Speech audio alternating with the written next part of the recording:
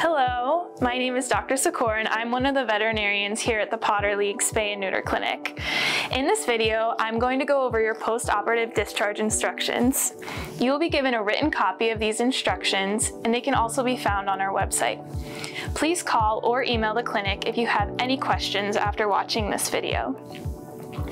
Your dog just had a major surgery, so you should restrict their activity for the next 7 to 10 days.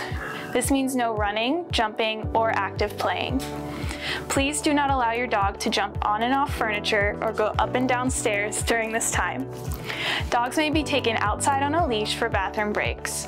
Some pets may need to be confined to a crate or a small room in the house during this time period. Restricting activity after surgery can be difficult, so please contact us if you think your dog is being too active. Your dog is going home with an e-collar. This collar should be worn at all times for the next 10 to 14 days. Check your dog's incision daily during the healing process. How your pet's incision looks today is considered normal. If you notice any changes such as bleeding, oozing, exposed tissue, or bruising, please call us.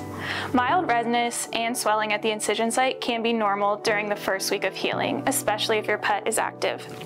Male dogs have an open incision located on the scrotum. A small amount of drainage may be present for a few days, which is normal.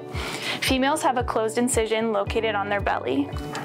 Unless we tell you otherwise, there are no staples or external sutures that need to be removed. Dissolvable sutures were placed under the skin. Your dog has a green tattoo near the incision site. This is a visual confirmation that the dog was spayed or neutered. Keep the incision clean and dry. Do not bathe your dog or use any topical medications until the incision is completely healed. Please feed your pet a small meal, about half the size of the normal meal when they arrive home. Water should be available at all times. Please continue to feed your pet their regular diet. No new foods or treats during the recovery period.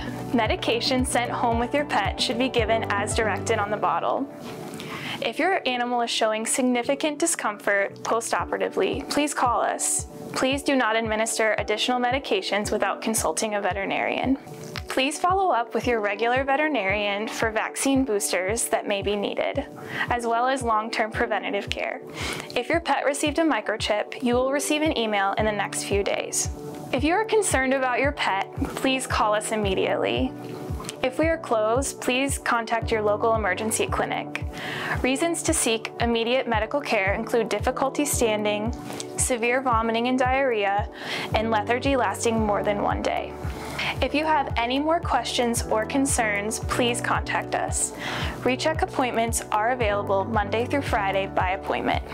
Thank you for choosing the Potter League Spay and Neuter Clinic. With your help, we can improve pet health and reduce overpopulation.